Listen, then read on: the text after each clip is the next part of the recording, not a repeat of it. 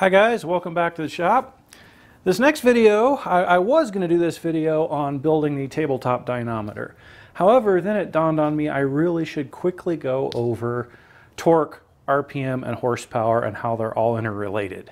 This is one of those topics that I see a lot of confusion about, and I really thought I think I can clarify it and make it make sense if you're a little fuzzy on it.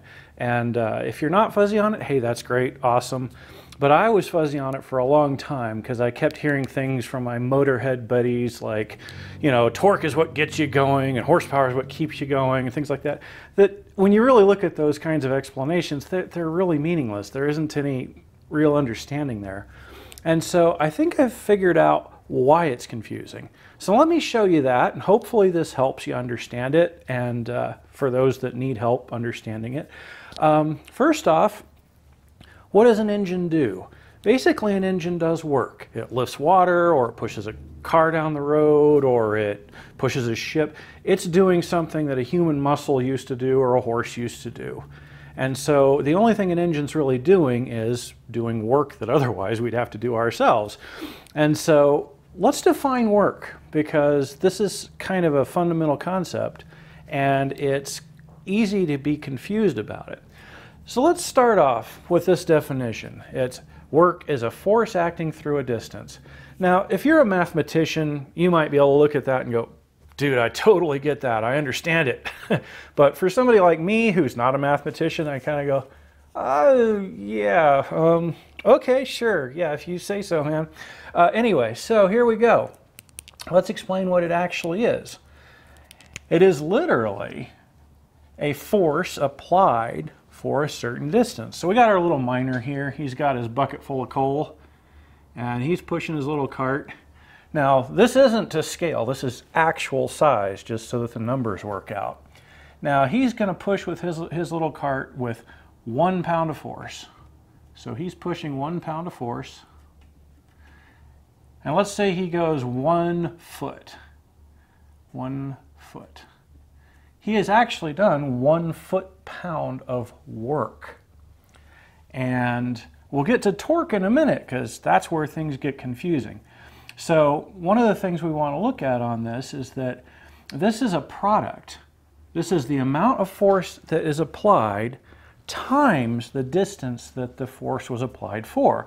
So if he pushes his little cart for 1 foot, that's 1 pound of force times 1 foot, that equals 1 foot-pound. Now you'll see this written all kinds of different ways. You'll see it written like foot divided by pound. That's wrong, because you're not dividing feet by pound. You'll see it the other way, pound feet. Once again, this is not division. These are actually wrong, okay? This is a product of how hard you pushed and how many feet you did it for. Now, if you're in metric, the force is going to be a newton, the distance is going to be a meter. So you're going to have a newton meter of work. Same exact concept, just different units used to describe it. So, seeing as this is a product here, if we have, let me just ramble a little bit here. If he pushes with 2 pounds and goes 2 feet, that's 4 foot-pounds. If he pushes with 100 pounds and he goes 100 feet, that's 1,000 foot-pounds. No, it's 10,000 foot-pounds. See, I never said I was a mathematician. Anyway, so there we go. That's really what we're looking at. And that number gives us this unit that we call a foot-pound. Here's our unit over here, foot-pound. And hopefully you can see that, like I say, this is a product. I don't want to keep repeating that, but maybe I should. I don't know. I'm just getting into the hang of this thing anyway, so just bear with me. I'll get better, or maybe I won't. Who knows? Okay, so we've got this. Force acting through a distance in foot-pounds. Now, of course, we've all heard about torque. You know, you got to torque your cylinder heads to, 70 foot-pounds or 90 foot-pounds or whatever it is. Well, here we're talking about a force applied to a lever pivoting around an axis. Okay? This is also called a foot-pound. However, And it is also, by the way, it is also a multiplication. You'll often see it in a book like this, foot-pound. That's really not right. It is just like work in that it is the length of the lever times the amount of force put on the lever. So if it's a 10-foot long lever and you put 1 pound of force on it, that's 10 foot-pounds. If it's a, 1 foot long lever and you put 10 pounds of force, that's 10 foot-pounds. Same deal, but a foot-pound of torque is not the same thing as a foot-pound of work. And when I see other people explain this, they never distinguish between the two things, that this is a fundamentally different concept than this up here. And so let's go ahead and keep going here, because hopefully I can get this video done in under 20 minutes. And so, okay, our next thing we've got to figure out is, okay, we have this concept of linear work. The little guy pushing the mining cart, or quite frankly, your engine pushing your car down the road, same deal, just bigger numbers. And so then we've got torque. And what we're going to get to here real quick is how we get to horsepower. Now, horsepower is a measure of the amount of work an engine can do. And so horsepower is defined a couple different ways. The most common, and the one we're going to use here, is a horsepower, maybe I should put this over here, equals 550 foot-pounds per second. Or if you multiply that by 60, you'll get 33,000 foot-pounds per minute. Now, seeing as we're all motorheads here, or at least I am, we're going to use this one because normally we measure the RPM of our engines in revolutions per minute. So this is the factor we want to use, this 33,000 foot-pounds per minute. So how does torque figure into this? Well, this is where things get confusing, because you have two different things that are called the same, they have the same name, but they're two fundamentally different concepts. So this is where the magic happens. And we're going to get to another formula. I'm going to go ahead and throw it up here real quick, and then we'll derive it and get to that formula. Here's one I know you all have seen. It's horsepower equals torque, which I'm just going to call T, times RPM divided by 52. Everybody's seen that, but what does it mean and where did it come from? We're going to get to that. Imagine you have your 1 foot lever. We're going to do that because this makes it very easy. And you're going to put 1 pound of force on our 1 foot lever. Now, if our lever goes all the way around like this, our little angel sits out there and she pushes on the end of the lever with 1 pound of force, goes all the way around. Okay, well, how far has this distance actually gone? Because that's going to actually tell us our work. So that's pretty easy. That's just 2 pi r. Well, we know r is 1 in this case. We know what 2 is. Pi in this case is going to be, we're going to use a slightly longer version of pi because we need the precision here. So here we actually have, we're going to call pi, well, we're going to be 2 times 3.14, which is the part of pi we all know, 159. I know that seems to be taking it out a little further, but this doesn't quite come out exactly right unless we have that extra 3 digits on pi. And then, of course, we've got our radius. And so what does this come out to? This is pretty simple. We can all do this. I can't do it in my head, but we can do this. It comes out to, I'm going to have to pause for a minute. All right, I got my man, check out this poor calculator has survived being in my shop for way too long. All right, 3.14159 times 2. That gives us our whole thing here, right? Because we've got, that's just 2, and then r is just 1, so we can just call that 1. Okay, so we got 6.28318. I should have been able to remember that because it's a 283 with a 318 stuck on the end of it. Anyway, I'm just trying to be silly.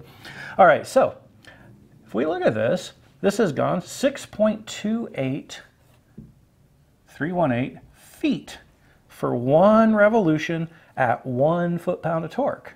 So if it's 1 foot-pound of torque, or 1 pound of force, 1 foot lever, which is 1 foot-pound of torque, 1 revolution, that gives us 6.28318 foot-pounds of work.